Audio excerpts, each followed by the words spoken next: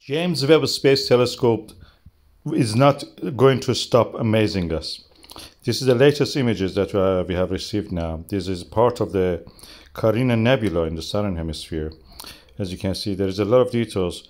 Interesting enough, if you compare it with this image of the Hubble Space Telescope to the left, I've rotated and enlarged the image of the James Webb. And they match, but dazzlingly bright, some of the stars in the James Webb image. Also, Stephan's Quintet, you can see that I've again rotated the image, and as it rotated, I've a little bit also enlarged it. Then I put it beside the image of the Hubble to the left, James Webb to the right.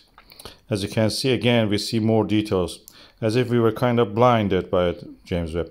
The next one is the Southern Ring Nebula, as you can see in Hubble Space Telescope image.